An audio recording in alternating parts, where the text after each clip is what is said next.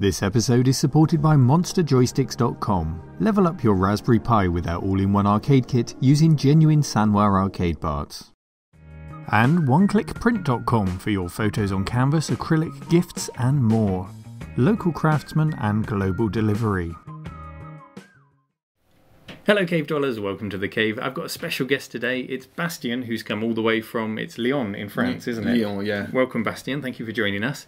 You may not recognise Bastien, but you may recognise his voice because he is the voice of Trevor the Tortoise. Je suis la pénombre, je suis la lumière, et maintenant, le monde m'a, moi, décidé.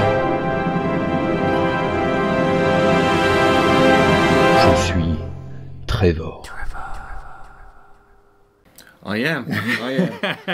Trevor appeared in a fake movie trailer when we did our Amiga at the Movies show recently. So famous for being Trevor the Tortoise, but also I'm very appreciative to Bastien because he sent the Thomson MO5E that we used to cover the Thomson computers and their history in a recent video. This is a follow-up to that video, the part 2, which I promised at the time, because I've been waiting for Bastien to visit so that he can demonstrate it in much more detail than I would be able to, in part because a lot of the software is in French. It's going to be a little bit of a problem. I mean, most of the games that we're going to be playing, I think you might be able to recognize, you know, a little bit of déjà vu when it comes to the games. How are we loading games today? Because we've got over here the original MO5 cassette deck, which is still in its box. We're not needing to use this today. So talk us through what you've got plugged in. So Daniel Coulon, a Thomson and 8-bit computer enthusiast, he's very much into his 8-bit French computers, like the Alice that we've got right here. And this is so French. A lipstick red computer. I know the Japanese did a few red computers, but you know, the form factor, the size of it, the fact that it's called Alice and it's lipstick red, it's so French. Oh, you should see the artwork that goes with it. It's absolutely beautiful. Yeah. A couple of people will probably know Moebius from heavy metal, and yeah, the artwork for the Alice, if you just look that up, it's absolutely grand. The MO5E was a complete flop outside of France. Nobody really wanted to buy Thomson computers, apart from the the French school system. So I believe that they sold probably in the tens of thousands over the course of a year and a half, 2 years that it was on sale for. It's not one of the it's pretty rare, and this one is a bit rarer. Oh yes, now let's open it up and you can explain why before we power it on. I'd rather it wasn't powered on while you had your fingers inside. I think we've got it unscrewed so we can just lift it. I'll let you do it. Lift the back of it and we can take a look. Guessing this is the ROM over here, is it? With the that should be that should be window covered up where it's been flashed. Yeah, that is. Well, you can see that this obviously reprogrammable EEPROM that wouldn't be in a commercial version. This is yes. Now let's explain that, because over here we've got this label which says 000006. Yeah. And this word, what does this mean? Pre-series. Yeah. So that's a pre-series, a prototype. Yeah, prototype. Yeah, so this is actually a prototype board number 6. How on earth did you get hold of a prototype? I mean, it's a rare enough computer as it is to get hold of, but you've got a prototype. I tried to get in touch with the person who sold it to me via eBay. There were absolutely no information as to whether it was working or whether it was like a full version. I believe, and it's very possible that this is a person that retired and is like cleaning out their house, and might have been working for Thomson at one point or another. It turns out that I didn't know that at the time, but I learned much later in life that the Thomson computers were made in Moulins, like in the middle of France, in the central Massif, and Moulins was, well, where I was born. So, you know. it's pretty funny. It's pretty funny that those computers were made like miles away from where I lived. Yeah. You both as a came kid. out the same factory. It's interesting, that it's one-sided. You can't see any traces on this side at all. I don't think we're going to pop it out and look on the other side because I really want to get it fired up and to play on it. But maybe we'll talk about the insides a bit more later. Obviously, these are the RAM chips over here, I think. Yeah, including a couple of them are VRAM as well. Is this an RF modulator? Yes. But very nicely, and quite rarely for the time, we've got SCART built in. It's actually called Peritel. Okay. That's the name of the plug and the standard. SCART is the name of the Société des Constructeurs that actually... so the acronym is a French acronym. Okay. Yeah. Okay. So it's probably one of those very French thing that through technology moving quite fast at the time in within the European Union, or was it the European Community at the time? Yeah, still. So it was moving quite quickly, and I'm guessing that people wanted to standardize as soon as possible. I mean, there's enough DIN plugs on there that to keep the Germans happy as well. So. Good. Should we pop the lid back on then and see? Yeah, see what it can do. Yeah, we never really finished explaining how we're gonna load the games, and yes. Yeah. So this one uses one of the joystick ports to start big banging the SD card, and it's got a special ROM on an expansion card.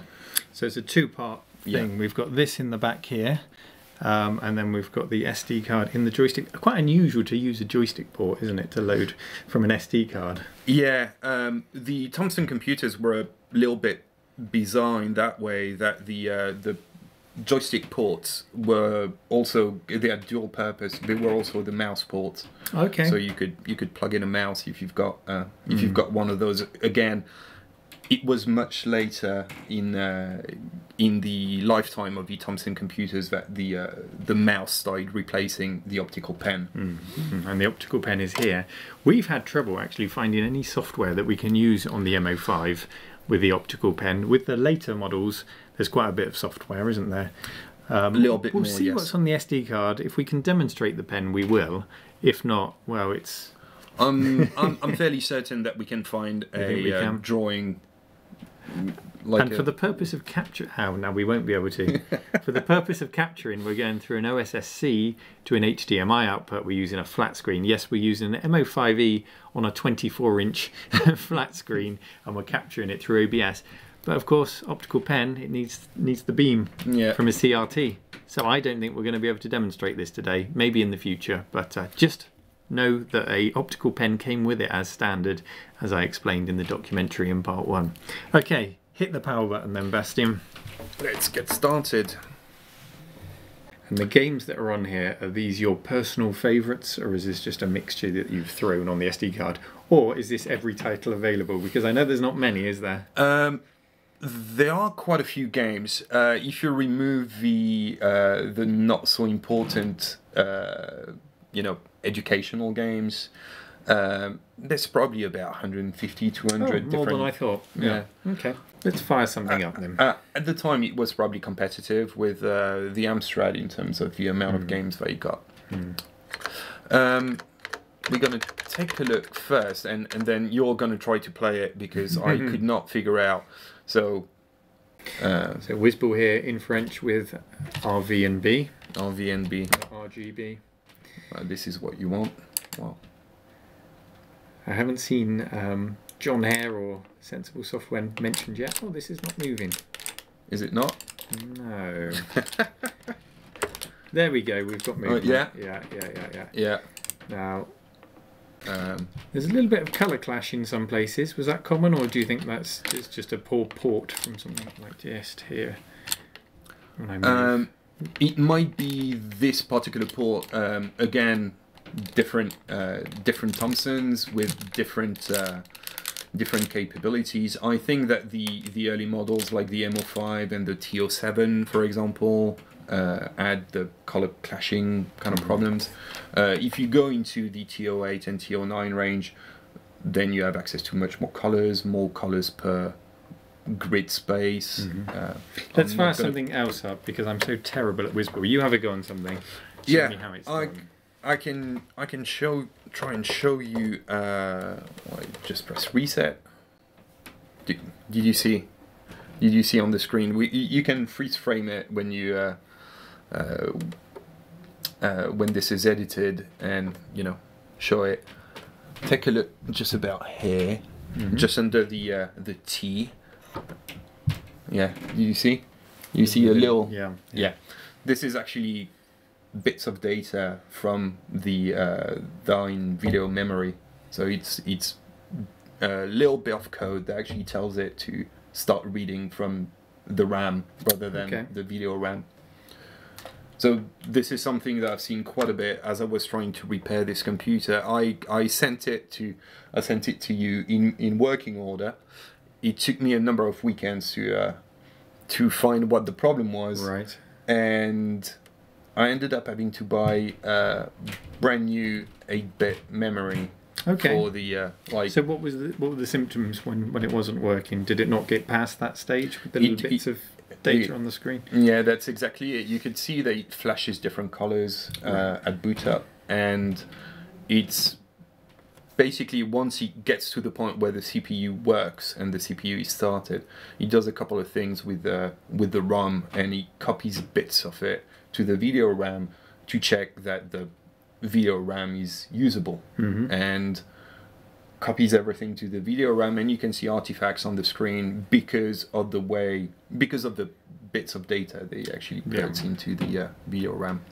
So I'm going to show you something that you might recognize. Where is it? Here we go. This is Android. Okay. Made by friends. Infograms, yes. We're going to play a little game. Does that look like a game that you've already played? This reminds me perhaps of Load Runner, the little guy running along. Yeah. Is that what it's based on? I think that we can start the game. Here we go. Can you see the Android? Just up there? This one here? This is you? Yeah. No, I'm the guy at the bottom. Oh, you're the yellow guy. Okay. Yeah, I need it's to... now white. Now you're yellow. Okay. So yeah, you got to take out the other guy. There we go. And I can dig holes, and I'm trying to remember... This isn't good. You're in trouble now. I was trying to remember some of the tricks. We used to play this at lunchtime. So we would eat at the canteen around 12 o'clock and we had until 1:30 for to spend a little bit of time playing. People would be playing football into the tarmac covered school ground, and you'd be in the computer room playing on your Thomson. Yeah. There you go. So tell me more about your computer history then in France. What was your first computer? My first computer was it wasn't my computer, it was my dad's. It was a TO770, so in the Thomson range. In the Thomson range, and this is where I learned quite a bit more about programming, for example. I made a boo-boo here. What was the first program you fired up on your TO7 that you can remember? So I know what it's called. It was called Panic, and I haven't been able to find the game again. Oh wow! Okay. Let's see what other games we've got then. So that was my first computer. My computer. It was my dad's. It was set up at home. My dad was a teacher, so he was in that very program that you talked about, the Informatique pour tous, and so the computers for everyone. Yeah. And that obviously affected your life at school because you had Thomsons in school. Yeah. Did you have any other brands of computer in school? Was it all Thomson?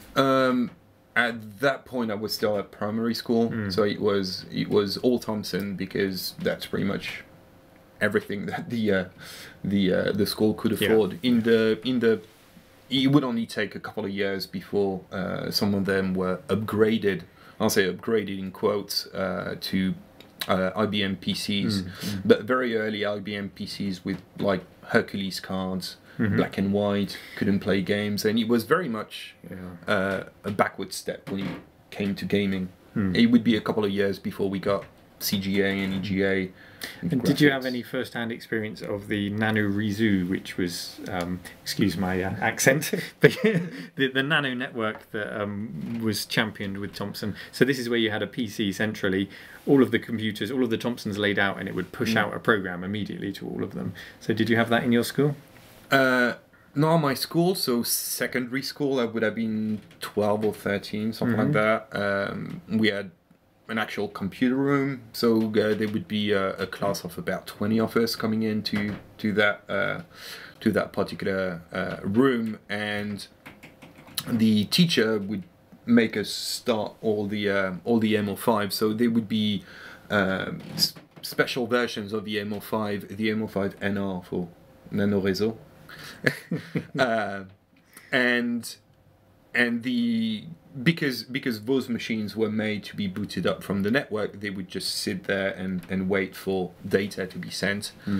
The teacher would boot up an IBM PC compatible, and he would slot in a 5.25-inch floppy with some piece of software that he wanted to load on every single one of the computers. He would put it in, load it up. It would probably all fit in RAM because it was so absolutely tiny, and then press a button to send it to all the machines, and you could check whether every single one of the machines were started. So I remember spending quite a bit of time on the Paint program with the pen. With the pen, yes. Yeah. Okay. So you can imagine I can imagine exactly what the first thing was that you all drew in school. Yeah, we were 11 or 12, so maybe not. And it's pretty visible on a CRT screen. It's not like you could just shift the screen so that the teacher could. Yeah. Let's fire up another game while we carry on talking about this. What else have we got there? So I think we might be able to play Le 5e Axe. This is. It's not going to be as impressive as the TO8 version, but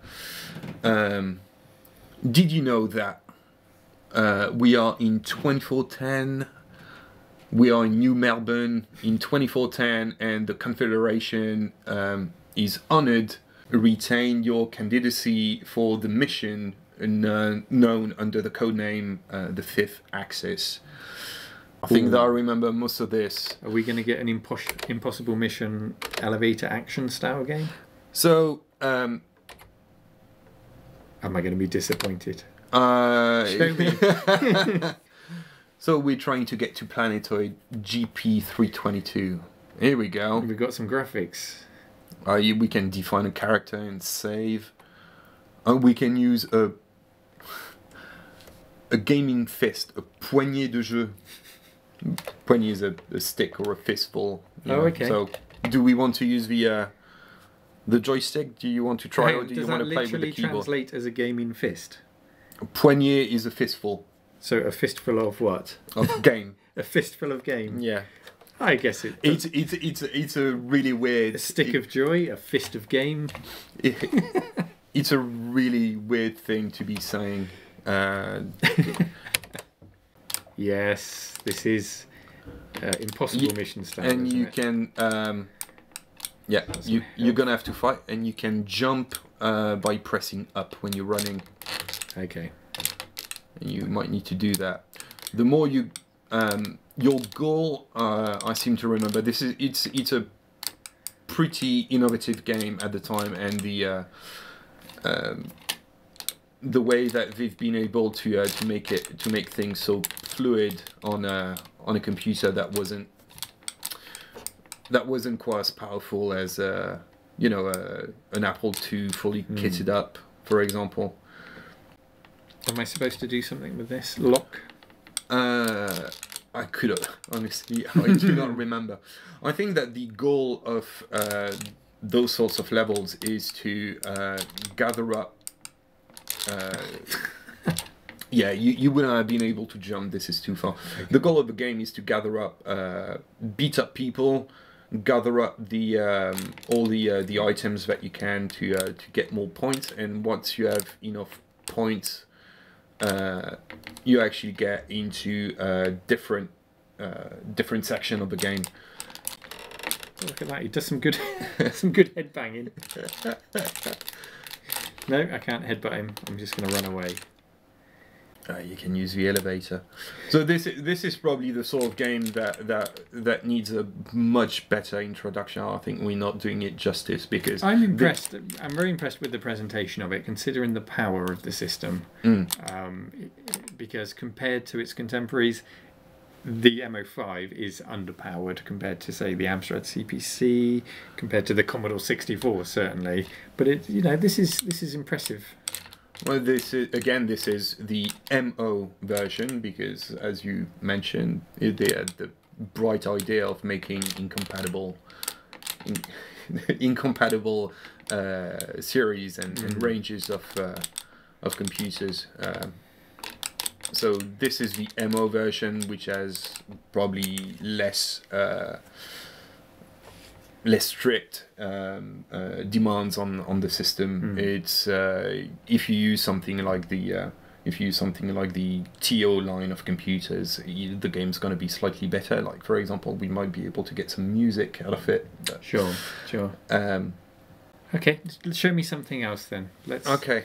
Do you think this is the pinnacle of gaming for it? Is this the best game out there? Those are the two games that I've shown you. Android, I'm guessing not very many people actually know about and have played it. But this was one of the tapes that was commonly sent when you bought when the schools bought the different packs. Right. So everyone would have played this. Yeah. Yeah. Yeah. I mean, there would be very few games, and that would have been one of them. Some of those games I do not know. Game Over is quite a well-known game. Is it? Yeah, that was a big game. There was a lot of controversy with Game Over because the cover art had a quite amply breasted lady with a little bit too much nipple showing, and they put a poster of it in the gaming magazine. So all the kids had a Game Over poster on the wall in the 80s. I never actually saw that. I think that in the middle of the 1980s, the most popular magazine in France was called Tilt, and it was all in black and white, written. It was a very newspapery way of presenting things. You had like 5 or 6 columns of text, and usually text only. And let me get the poster. I've got the poster. Of course, I've got the poster. Let me show it to you. Here we go, I found it. Now, imagine having this on your bedroom wall. It would have been perfectly acceptable, actually, as a Frenchman, to have this on your wall, I think, but for the English, it was a little bit saucy. Ooh la la!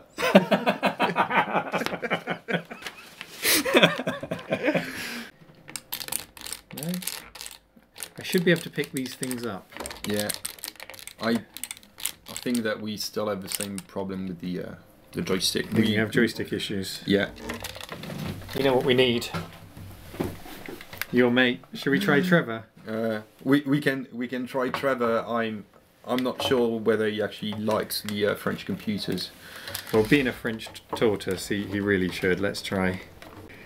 Oh, this will be brilliant if he works. Come on, Trevor. You're home. Yes. Oh, there's no fire button still. Yeah, there's no fire button still. Oh, no, I've picked it up. It worked. Right, so I don't know what... you have to collect things and then use them in the right place, don't you? So you were on top of a cauldron of sort, like that big pot. There. There we go. So if I get that, and then... Oh, I want that.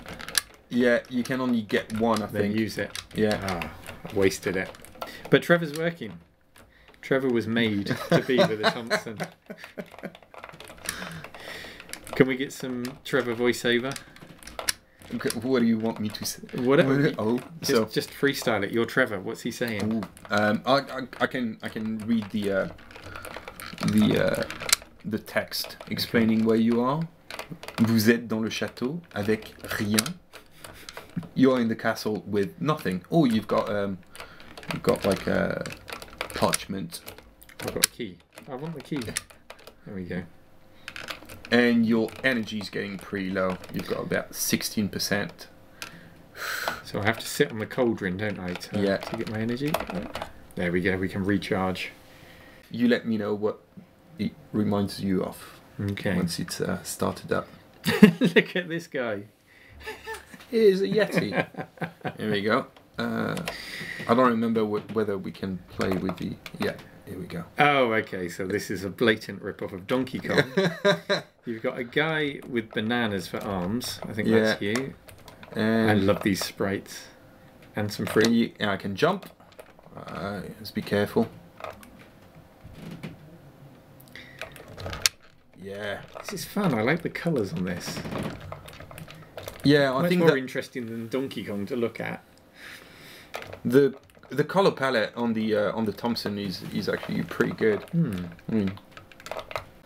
So everyone I've spoken to about Thomson in France, when Thomson died, when the machines disappeared, this is complicated. Everyone I've spoken to was not sad. They were just like, yeah, it was going to happen. Better computers were out there. Did you feel bad when Thomson disappeared, or not really? The thing is that I think Thomson had a future, but not as... Sorry, when I say Thomson, I mean the computers, because the brand still exists, doesn't it? The brand still exists, but the subsidiary that used to make the computers shut down, and they were in the process of making PC compatible computers, and one of them, I seem to remember, got tested in as in early versions. Yeah, you need to jump. early versions of the IBM PC compatible got tested in magazines, and it was very well received because it was good quality hardware with I don't think that you can jump over the goat. Yeah. But by that point, even though they produced a good PC, they had a bad reputation, didn't they? Not so much a bad reputation, but the money ran out. Okay. Yeah. People were wondering where all the money went, where everything that was that got spent into that endeavor of trying to get computers into the schools. At the end of the day, I think that it didn't reach the kind of people that you wanted to reach, because the students and pupils that had access to computers in the school and actually got interested in them are probably the same ones that ended up having a computer at home as well. And I do not know what I would be doing as a job if it weren't for the Thomson computer getting into my life. Sure. Okay. So you do owe it a small debt of gratitude. I mean, we're pretty lucky to have an MO5E. It's not the best computer to show Thomson games because the TO line is just so much better, but it means a couple of things. It means we've got a QWERTY keyboard. It means we've got joystick ports that are built in. You don't need to buy an extension for that. The fact that it's got the joystick ports built into the machine means that we don't need to use the one extension port at the back. So now we can plug in the SD drive. Yeah. Well, I've enjoyed seeing games like Yeti from 1984. Yeti. I love that guy. Thank you for showing me, Bastien. I hope you've enjoyed seeing a little bit about what the Thomson can do. It's not a computer that I'm familiar with, and no doubt many of you have never seen it in action before. So there you go. Now you know this is what the Thomson MO5E can do. Bastien, thank you for joining us. Any last words on the Thomson?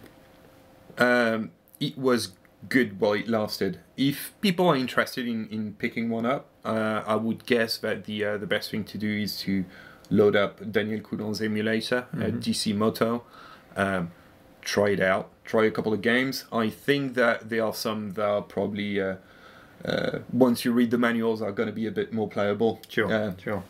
We've done such a bad job at showing. We've done a great job. We've done a great job.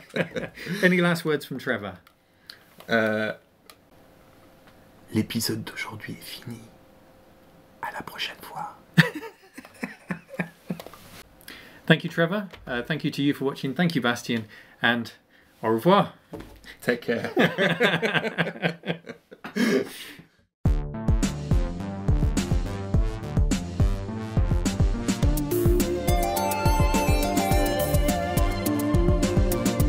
Thank you again for watching. If you enjoyed this video, then why not join the official Cave Dwellers over at Patreon, using the link in the description below. Thank you to the names on the screen and all of my patrons for your continued support.